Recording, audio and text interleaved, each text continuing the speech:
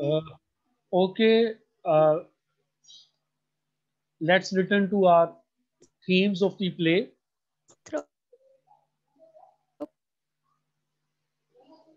I was discussing malevolence and its psychological aspects.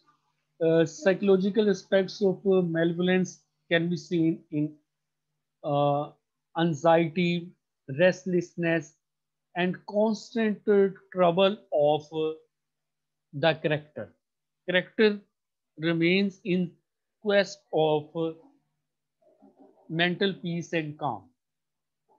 That can be seen in character of Richard. Duplicity of mirror, an emblem of instruction and order in Renaissance, and shadow. Duplicity of mirror and shadow is thought, you can say, artistic merit of this play, a significance uh, contrast, mirror and shadow. And that mirror and shadow. Sir screen share कर दें. Sorry, लेकिन मेरे पास तो ये show हो रहा है कि शेयर है. सर CMS वाली शेयर है, ये लेक्चर वाली नहीं है.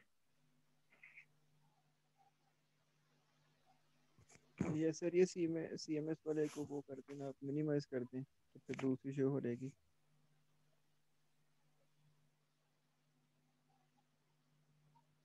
सॉरी, अब हो रही.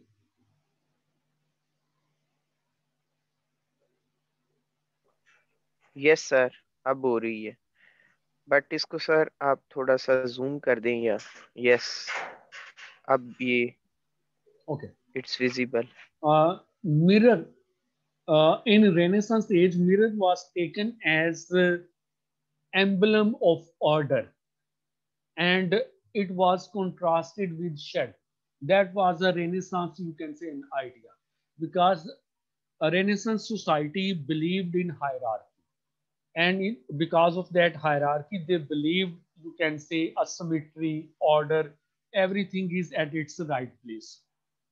And shadows, they were actually possible, you can say, thread to that mirror or threads to that order. So mirror and shadow, that imagery, that uh, um, contrast is used by the dramatist. Here we see mirror is, you can say, structure, and shadows uh, unrestrained, impulsive, lusty Richard's intentions to affect this mirror. But that idea, or you can say a clear division of right and wrong, that has been reviewed, and its complexity has been pointed out in recent studies. Next is double voice. Double voice. Sir mirror को और shadow को just एक एक word में बता दें कि mirror stands for and shadow stands for. Mirror stand for order, shadow stand for chaos. Okay sir, thank you. In Renaissance age, but generally it can be said mirror is truth, and shadow is, you can say, falsity or darkness. Double voice means sir mirror हमेशा एक ऐसा object है जिसमें हम अपने shadow को देखते हैं, तो क्या हम ये कह सकते हैं कि अपीयरेंस वर्सेस रियलिटी, क्या मिरर अपीयरेंस है नहीं, और शेडो रियलिटी है? सॉरी, शैडो को नहीं देखते, रिफ्लेक्शन को देखते. ओके ठीक है सर. तो ये that's another thing, that reflection is real और not. Okay sir. But reflection is accurate. Reflection is exact. Reflection is accurate, but it's not the person which is being seen in mirror. Shadow is absence of reflection. Okay, sir. There are, you can say, two voices. One is called voice of Machiavelli, where ambition is more important than moral, and other is voice of Christianity, where you can say virtue or goodness is more important than accomplishment of desire and ambition. Protagonist definitely is Machiavellian, and not actually Machiavellian in the sense that he can, uh, what we can say, pretend and feel better.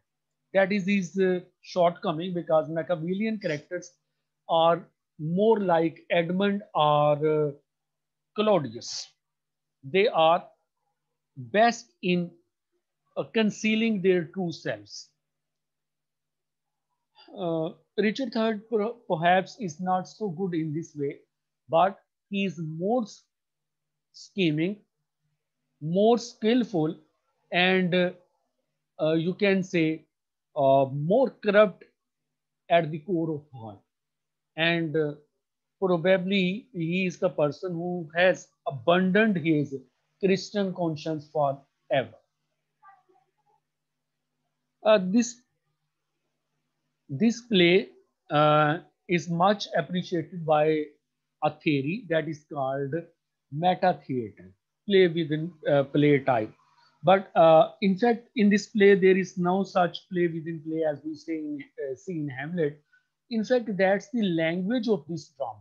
And this in this play, you can say there are words, phrases which